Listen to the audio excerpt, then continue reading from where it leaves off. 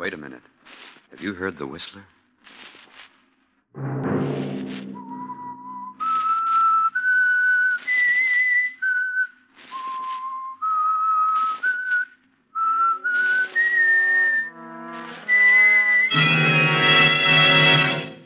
I'm the whistler. If you could look upon Charlie as I do, you'd realize he's inanimate, dead, with no power to harm. That was old Peter Medford, the jungle explorer, now confined to a wheelchair with paralysis. I would suggest that you leave this place at once, Miss Medford. At once. That was Clay Alden, Peter Medford's secretary. And this is Marie, Peter Medford's young niece. No. It's no dream. It's here. Here in my room.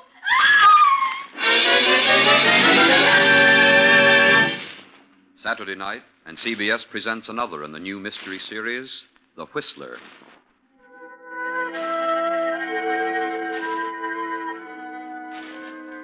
And I, the whistler, know many things, for I walk by night. I know many strange tales, many secrets hidden in the hearts of men and women who've stepped into the shadows. I know the nameless terrors of which they dare not speak. And so I tell you tonight the strange mystery of the Shrunken Head.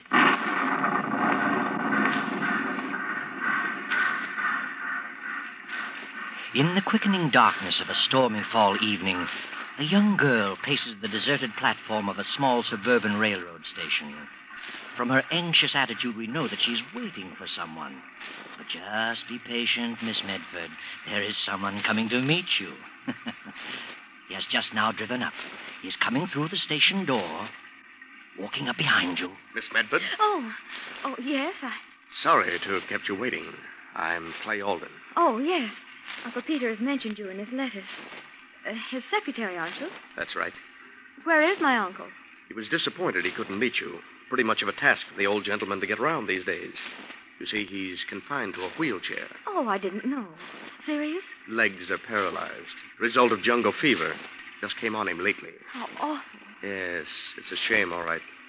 Well, shall we get going? Car's out front. Better run for it or you'll get wet. Yes. I'll take care of your luggage. Thank you very much.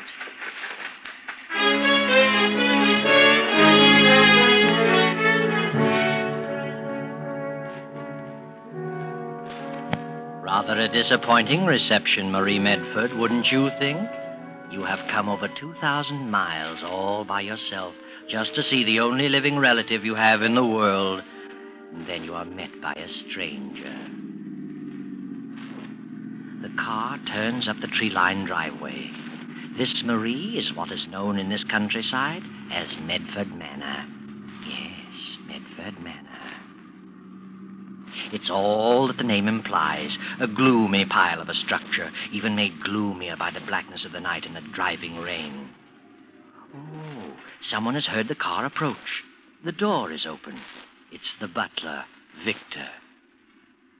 Well, Marie, are you going in?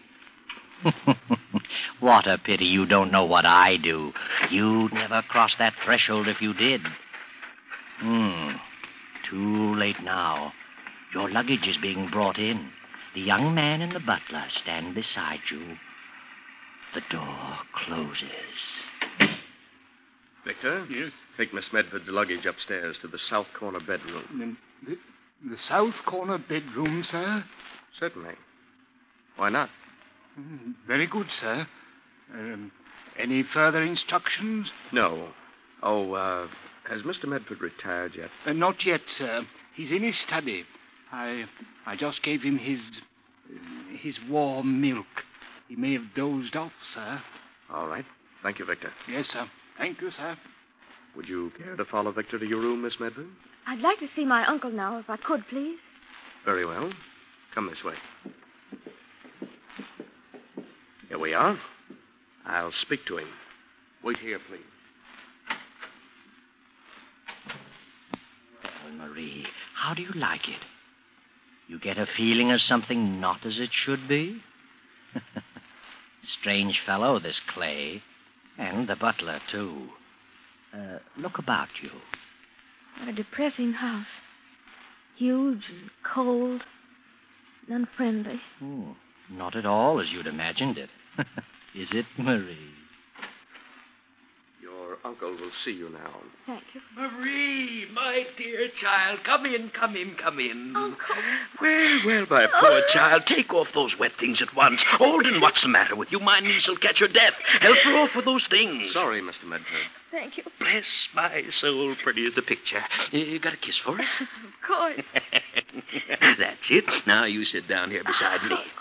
I'm sorry I couldn't meet you, my dear, but I'm afraid the ravages of old age and malaria have finally caught up with me. My one comfort is this wheelchair. Getting onto it, though, you should see me wheeling all over the house. The only thing that baffles me is the stairs. My life is now confined to the first floor only. Oh, pretty bad trip, wasn't it? Seemed endless. Well, you're here now, thank goodness. This is your home. You're free to come and go and do whatever you please. Thank you, Uncle Peter. Don't suppose any of this is what you imagined. I know that I'm different from what I'd hoped you'd find. Tell me, Uncle Peter, do you think you'd have recognized me if you hadn't known I was coming? Recognize you? Why, of course. You have the family of Medford written all over you. No mistaking you, my dear. Well, Alden, what are you standing there for? What are you staring at? Oh, waiting to see if you need anything for this. No, that's all. I'll ring for you if I need you. Yes, sir. Oh, I forgot to thank him. For what? He gets paid for whatever he does? Forgive me for saying this, but somehow I don't like that young man. Was he rude to you? Oh, no, not actually. But he seems to resent my being here. And the butler, he seems resentful, too. I feel as though I don't belong. Oh, they're harmless enough. But getting back to you, I was so sorry I was in South America at the time it happened. Must have been pretty ghastly for you, my child. Like a nightmare, Uncle Peter. I'm not myself yet. I should think not. An only child losing both parents so suddenly and so horribly. Maybe it was a good thing it was sudden. It had to happen at all. One spectator at the crash said that they never knew what happened. Now, you mustn't talk about it. All that's behind you. A new life from now on, God. That's the way I want to look at it, Uncle Peter. And I'd like to get something to do. What? Oh, now. Oh, yes, really, I would. I want to be active if I can. I'm quite capable. I'd really like to get a job, Uncle Peter. Well, bless my soul. Secretarial work or anything. Well, that might not be a bad idea. Keep you from brooding. We'll see what we can do. And now I have a little surprise for you. You haven't seen my collection. No, I haven't. Mother and Father often talked about it. Well, if you'll just open that door over there, I'll show some of it to you. Oh, this one? That's right. You'll find a light switch just inside. Why, it's a regular museum. All these glass cases. Over here, my dear. Now, look at these. Well, what do you think of them? Well, they're horrible, Uncle Peter. They look like tiny human heads. Well, that's exactly what they are. Life-size at one time, but isn't it remarkable the way they shrink them down? Look at this one. See his little features? Perfect in every detail. He's my favorite. Interesting history about him. He was once a white man. Oh. Forced down in the South American jungle when his plane cracked up. The headhunters got hold of him, and there he is. His name is Charlie. I'd like to see him closer. I can unlock the case. No, please. Do you mind if I don't look anymore? Oh, dear, I keep forgetting people are sometimes shocked by these things. I see them only through a collector's eyes. Oh, well, you'll have lots of time to look over my jungle paraphernalia. Meanwhile, perhaps you'd better get some rest. Would you like Victor to get you something to eat? No, thank you, Uncle Peter. But I am rather tired. I think I'll say goodnight to you. Know your way about, do you? Yes, I'll find my room. Good night, Uncle Peter. Good night, my sweet child. I'll see you in the morning.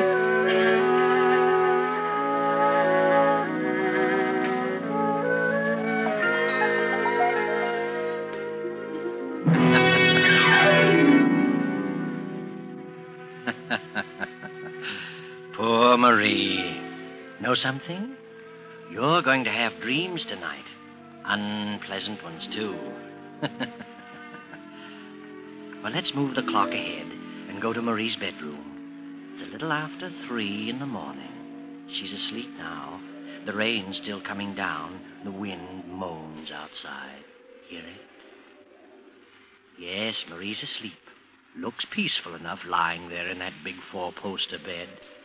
But suddenly she begins to toss. My name's Charlie. My name's Charlie. My name's Charlie. My name's Charlie. No. Uncle Peter! Oh, how foolish. Only a dream. But it seems so real. I'm sure I heard it whisper. My name's Charlie. Only the wind. Oh, I wish I hadn't seen that dreadful thing. Miss Medford, are you all right? Who's there? Clay Olden. Oh, yes, Mr. Alden. I just had a bad dream, that's all. I'm quite all right, thank you. Well, if you need anything, just ring. Yes, I will. Sorry I disturbed you. Not at all. Oh, I must get some sleep. Stop dreaming.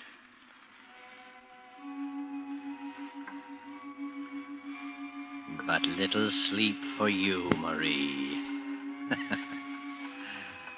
The moments tick by with dreadful slowness.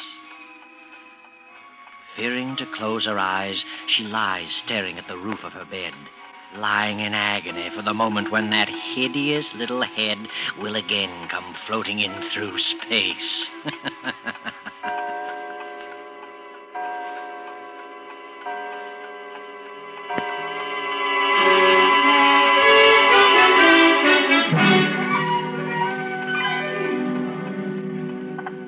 It is morning now. A dreary fog still hovers depressingly over the old house, a cold clamminess which only adds to Marie's sensation of uneasiness.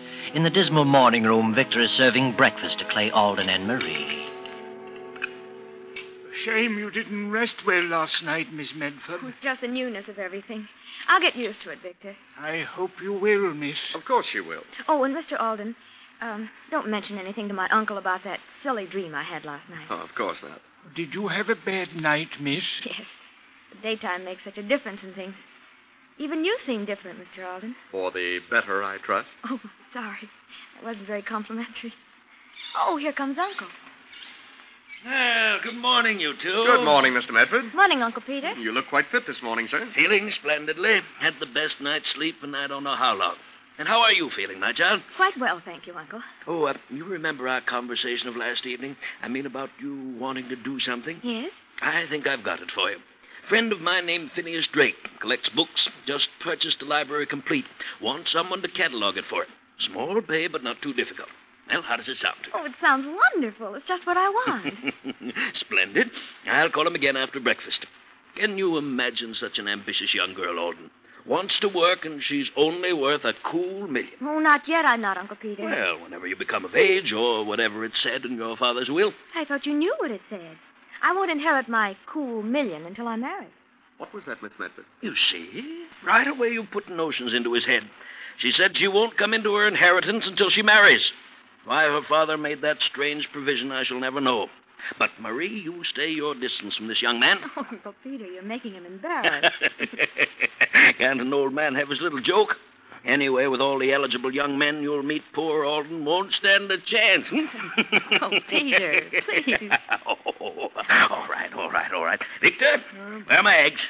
Right here, sir. Oh, yes, soft-boiled eggs. That's your diet.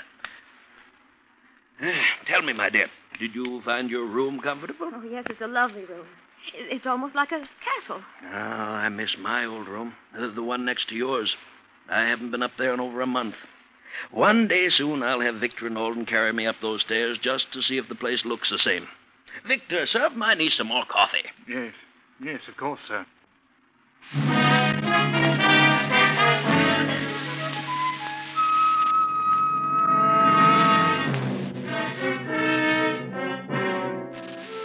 So, Marie, you're going to have something to do, eh? Well, you're an intelligent girl. Should do well at your new assignment. It's harder work than you thought, though. Hours of scanning small print and copying down the individual histories of countless books.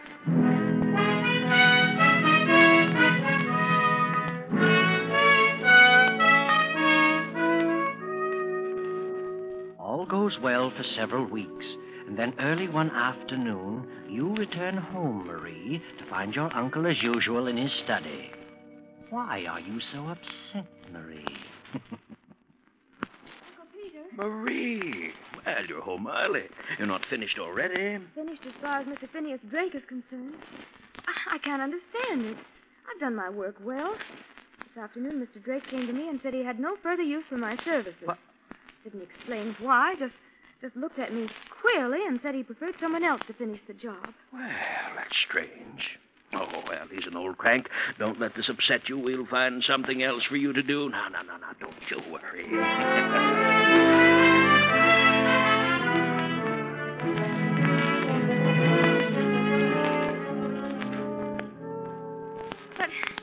But what's wrong with my work, Mr. Palando? Surely it's been satisfactory. Well, you see, because of the peculiar nature of my profession, I must have someone more experienced. I'm sorry, Miss Medford.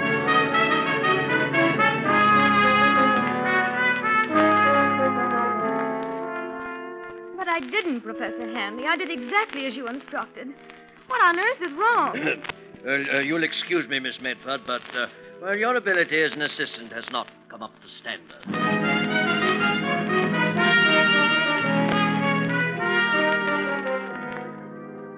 Please listen, Dr. Humphrey. I've studied botany, and I've checked this manuscript most carefully. There's not a single mistake. Very sorry, Miss Medford, but they're not all acceptable. Have to get someone else.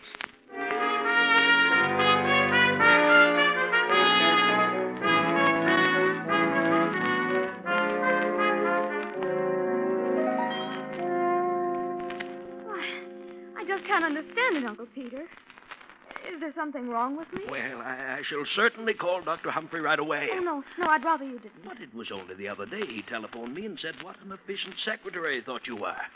Something wrong somewhere. Ah, you know, Marie, I think I'd give up this idea of wanting to work. I haven't mentioned it to you, but you're really not looking your best lately. Well, to tell the truth, Uncle, I haven't been sleeping well. I have the most frightening nightmares. In fact, it's the same dream every night. Well, that's odd. What's the dream about? Well, I keep seeing that little head. The one you said was called Charlie. Oh, dear, I suppose I made a mistake showing that to you on your first night. If you could only look upon Charlie as I do, you'd realize it is inanimate, dead, with no power at all to do you harm. You'll build up a phobia about that head. Now, the thing to do is to destroy that fear by facing it. You come along with me, my dear. You mean in there again? It's the only way. Now, come along. Oh, no, Uncle Peter. I know what I'm doing. Open that door, Marie. I'm going to make you realize how foolish you've been. Over here, my dear. Oh, I know you think I'm being cruel, but I know my psychology. Why, that's strange. What is it, Uncle Peter? Why, somebody's broken into this case. Ring for Victor and get Alden here at once. Is something missing? Somebody has deliberately taken that head.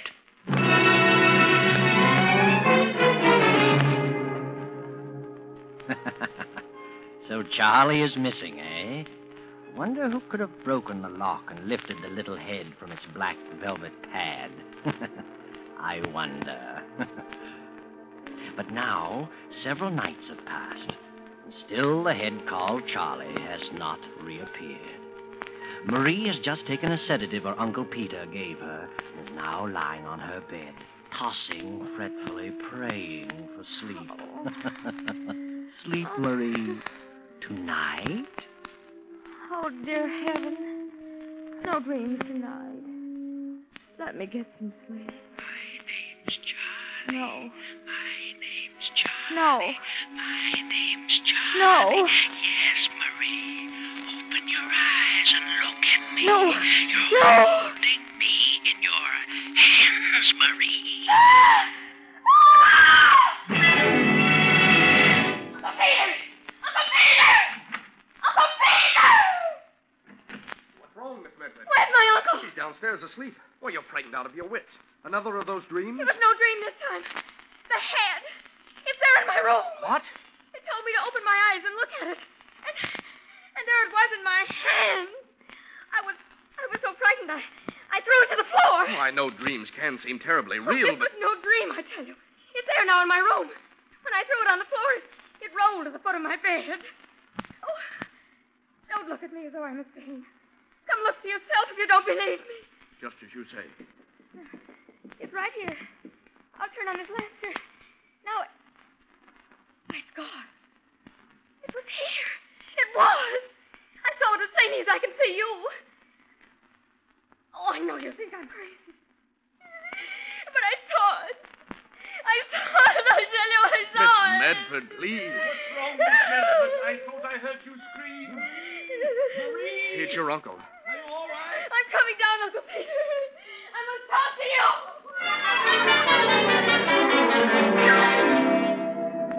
Now, you must get hold of yourself, my dear. Oh, you won't think I'm crazy. But I really did see it. I touched it.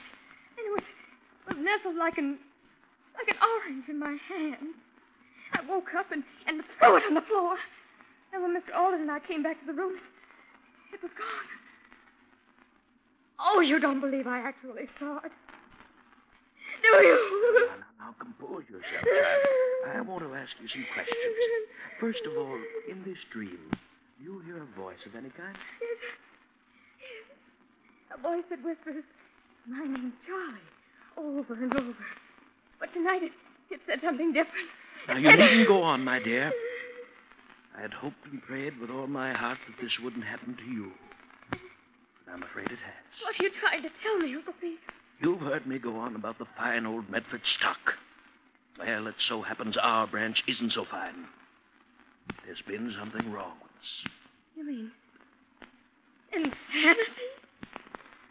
Oh, but if there is insanity in the family, why haven't I heard of it before? Because, my dear, it's the Medford secret. Oh, Peter, I'm frightened. Whatever you do, Marie, you must not let go of yourself. But it's not easy being told you're mad. Uncle Peter, if I am afflicted, then all those people must have known. That's why they discharged me. But how did they know? What did I do that would give evidence? Perhaps you do things you're not aware of. Maybe I do. Seems the only logical answer. Oh, Uncle Peter, what's to become of me? Now, we'll work this out together, my dear child. No one will ever know. You can depend upon me. I won't leave you. From tonight on, I shall be taken upstairs, and I'll stay near you. Knowing that which afflicts us gives us a weapon with which to fight it. Just you rely upon me, my dear. Uncle Peter. Oh, Uncle Peter.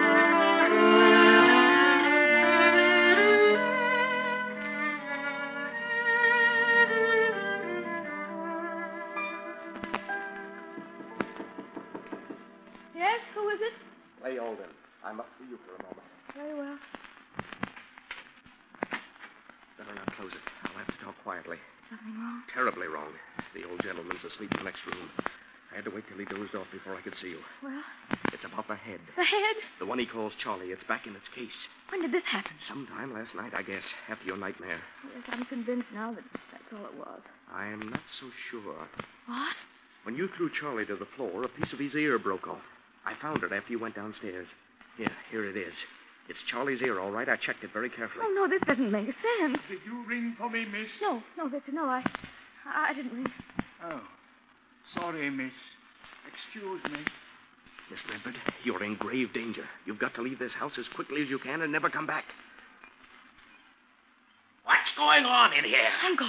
What was that I heard you telling my niece, Clay? I said she should leave this house and never come back. All the impudence. Alden, explain yourself. I'll be glad to, sir. I think Miss Medford is in danger of losing her sanity as well as her life. What is all this poppycock? Are you trying to frighten my niece? Lord knows she's been through enough She's been without... through too much. If she weren't made of pretty stout stuff, she'd have been a gibbering idiot by this time. Alden, you're packing your things and leaving at once. Leaving? I'm afraid you're wrong, sir. I'm not leaving. Not yet. Maybe you're leaving. Now, Mr. Alden, what's the meaning of this? I'm sorry to break it to you this way, but I'm definitely convinced your uncle is a diabolical fiend. I can take so much and no more. Look here, Alden. If you know what's good for you, you'll leave here at once. At once, do you hear? You're pretty anxious to get rid of me, but it's too late. Miss Medford, you remember your father's will. You'd come into your money only if you married. Well, if you didn't marry, Uncle Peter would get the money. And if he could prove you were insane, you'd never be able to marry. You see how it all works out? Why, how dare you, Mr. Listen Alden? to that maniac. Listen to me, Miss Medford. Your uncle, your loving uncle, was the one who telephoned your employers and told them you were crazy. Phineas Drake and all the others told me so today. I don't believe it. Lies, lies! Why, your uncle even told me you were crazy. I know what's happened.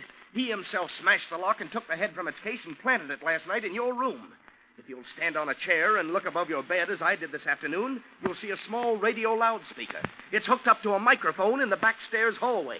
The voice you heard was your Uncle Peter. I don't believe you. Last night, after you came out in the hallway, your Uncle Peter grabbed up the head, stepped out onto that balcony, and climbed down the vines to his study. Why, he's as mad as a March hare. How could I possibly be a party to such a monstrous plot? Why, I can't even walk. Look at this ear, a piece of Charlie's ear. I found it in Marie's room. That proves she wasn't dreaming, and it fits perfectly. I've tried it. Why, you... Give me that ear. Give it to me! Uncle Peter, you're walking. Give it to me! Look at him, Marie, standing unaided. Does that prove anything to you? Uncle Peter. Oh, and it's true. All right, it's true. I can walk. But you are insane, Marie. Insane. You'll never marry anyone, Marie. I'll see to that. Victor, grab him. Don't move, Mr. Medford. Easy now. Don't believe what Holden says. You're crazy, Marie. There's no escaping it. You'll have those dreams, and Charlie will visit you every night. You'll hear him saying, "My name's Charlie. My name's Charlie. My name's Charlie." Hold him, Victor. Got him, sir. I think you're the one who's crazy, Medford. Maybe that could be proved. Take your hands off me. Take it easy now, Mr. Medford. Take it easy. There's nothing wrong with me. You know it. Is the car ready, Victor? Yes, it's ready. Come in, gentlemen. These are the officers. Then you'd better take him away. Yes, sir. Please come quietly, Mr. Medford. I'm not crazy. I'm not. Hello. You're lying on me. Lying. Lying. Do you hear? You're lying. I'm terribly sorry about this, Marie. Terribly sorry. But it's all for the best. How can it be for the best? But think what this means. He's my father's brother, and if he's insane, then it means that I might be too. Runs in the family. No, don't worry, Marie. Don't worry. You're safe. You're perfectly normal, I know. No? Yes. You see, he wasn't your real uncle. He was your father's foster brother. I found proof. So you see, you've nothing in the world to fear. How do you know that? Someday, Marie, I'll tell you all about it. Tomorrow, maybe. Why don't you tell her now, Clay? Tell her why you were working as Peter Medford's secretary. Because your father was Peter's partner, his partner. That your father was ruined in business by Peter and killed himself in disgrace. That you suspected him of having cheated your father. That you came to find the evidence and discovered in time Peter's diabolical plan to prevent Marie from ever marrying. Better tell her, Clay. I would.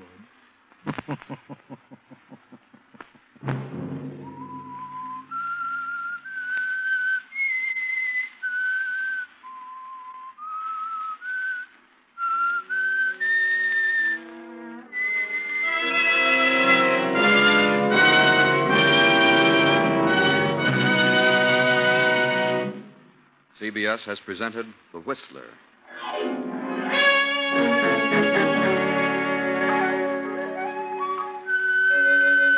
Original music for this production was composed and conducted by Wilbur Hatch. Tonight's Whistler story was written by Joseph Kearns, directed by J. Donald Wilson, and originated from Columbia Square in Hollywood. Next week, same time, I, the Whistler, will return to tell you the strange story of the cursed. Good night. this is the Columbia Broadcasting System.